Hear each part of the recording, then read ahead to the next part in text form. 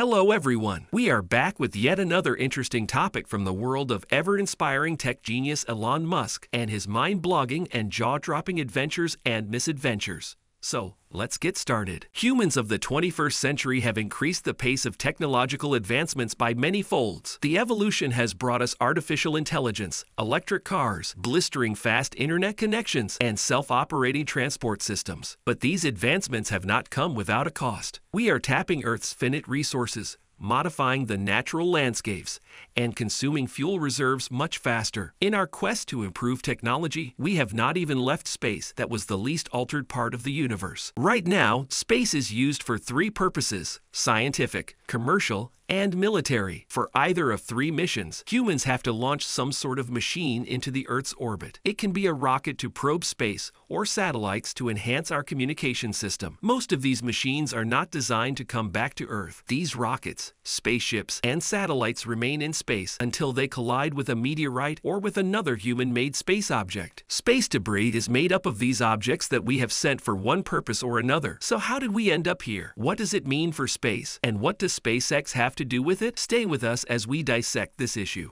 How did we end up here? Let's go back in history. Sputnik 1 was the first satellite that was launched into space back in October of 1957 by the Soviet space program. It essentially laid the foundation for what is now known as space debris. However, there are some scientists that believe otherwise. Space debris is not just made of ejecta that is launched directly into space. Sometimes, certain activities like nuclear explosions can also contribute to it. Hence, some scientists rightly believe that it was indeed the US that sent the first batch of debris into space with the Pascal B test. Whether it was the US or the Soviet Union that threw the first stone remains debatable, but it is an established fact that ever since 1957, space has never looked the same. North American Aerospace Defense Command, also known as NORAD, started a database compilation after the launch of Sputnik 1. It has records of all rockets, spaceships, and satellites that have been launched in space since 1957. NASA published a modified version of these records in the early 1980s, which were brought to the surface again by the Celestrak Bulletin Board system. In the aftermath of the published reports, the scientific community was concerned about the potential modification of space, which led to efforts to reduce space debris. Governments and private companies pushed for more space-friendly solutions, which involved some design changes to the vehicles of space objects. The changes in design and new regulations curbed the problem to some extent for some time, but it does not seem an appropriate solution anymore. As of 2022, the US alone has the ownership of more than 2,944 satellites that are operational. It is followed by China with 499 and Russia with 169 apiece. All the other countries account for 1,240 of the total 4,852. All of these satellites will turn into debris one by one once their mission ends, and would pile up with the thousands of other non-functional satellites that are orbiting the Earth. Furthermore, there are already about 34,000 pieces of space junk that are bigger than 10 centimeters, in addition to millions of smaller debris that can prove disastrous if they collide with a functional satellite. The role of SpaceX. Why is Elon Musk at the center of space debris debate? Elon Musk founded SpaceX to reduce space transportation costs and colonize Mars. The work on the latter is under scrutiny, but the company has had success on the other front. SpaceX has earned some of the most expensive bids for NASA and the International Space Station. Most of the missions that SpaceX has launched were in collaboration with NASA, ISS, or the US government. Hence, there were certain monetary restrictions, and most of the time objectives were not commercial. So, the risk of increasing space junk was not as high. But things have changed since Elon announced Starlink, which used to be a subsidiary of SpaceX. Starlink is working on satellite internet and has a mission to make the internet accessible to all, even in remote areas. It seems a significant step on the surface, but it is not a good news for space and our night skies. Starlink is trying to make the internet accessible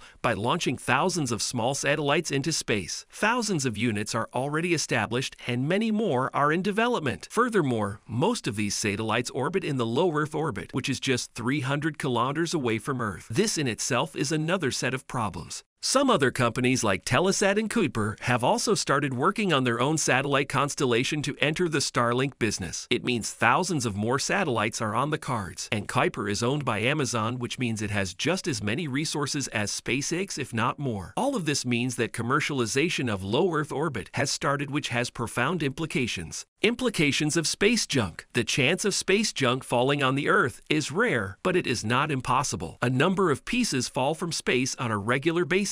No causality or damage has been reported as of now, but several close encounters have happened. Most recently, a huge Chinese rocket broke apart, and some of its debris landed just 100 meters away from a village. Although the rocket never went into space, it shows that growth in the number of launches also poses another significant and potentially fatal risk. In another incident, debris of a spacecraft launched by SpaceX hit a remote part of Australia. It was named Trump and belonged to Crew 1 of SpaceX. The part of the spacecraft broke into multiple pieces, which collectively weighed around 3 to 4 metric tons. So there goes the myth that satellites cannot directly harm the humans on Earth because friction causes them to burn into ashes. As more and more satellites are being launched into space, the risk of such an event is increasing. It is only a matter of time before a huge chunk of spacecraft hits Earth and causes damage to lives and properties. The risk of such events is increasing, but it does not pose an immediate threat as of now. But the space exploratory missions have started to experience it. The European Space Agency had to perform its first space maneuver when it was on the path to collide with one of Starlink's satellites. Thanks to the timely warning from the U.S. military, the collision was avoided. Incidents of satellites colliding with each other has also increased, which could lead to damage to equipment worth millions of dollars. A Chinese satellite was broken after it collided with another satellite in 2021. Whether either of these satellites was operational is not known. SpaceX is at the center of this issue because it has increased the risks of these events by many folds. The company has not just launched thousands of satellites, it has launched them to the nearest Earth orbit. And this particular orbit has the least capacity to sustain such a high number of human-made space objects for a long time. As per a Chinese scientist, debris of one of SpaceX satellites even hit the moon. But for now, it should be the least of the priority. Adventurers of Elon Musk and his billionaire friends can cause problems to space exploration programs, and that worries scientist communities the most. Professor Hugh Lewis of the University of Southampton said, "Scientific value of tracking deep space junk is limited, but it is important to keep an eye on what's there, especially as a human settlement in space becomes more likely. It is the mess we have created. Objects we think are safe can actually return to Earth unexpectedly," he added. Is there anything that SpaceX or government is doing to address the problem? Unfortunately, governments, SpaceX,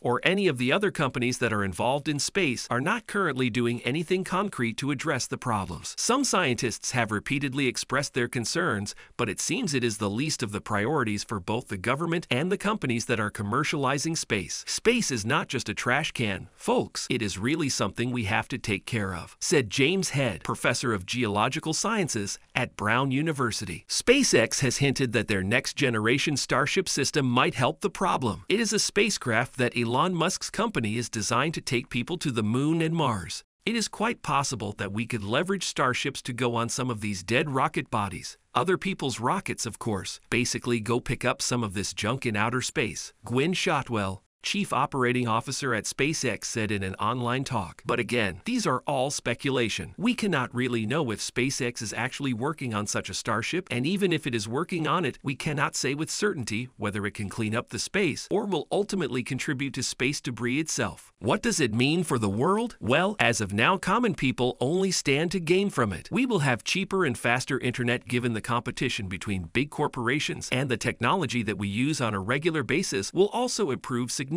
But the question is, for how long can we keep on modifying nature for our own good? We do not even know if space is as friendly as Earth when it comes to modification by human beings. Let's just wait and see where the quest to evolve technology takes us, and we can only hope that it provides humankind all the advancement in technology without any harm to the universe. We hope this video was informative and you enjoyed it. Thank you for tuning in. Keep connected to learn more about the latest news and the controversies in the tech world. We will see you at the next one.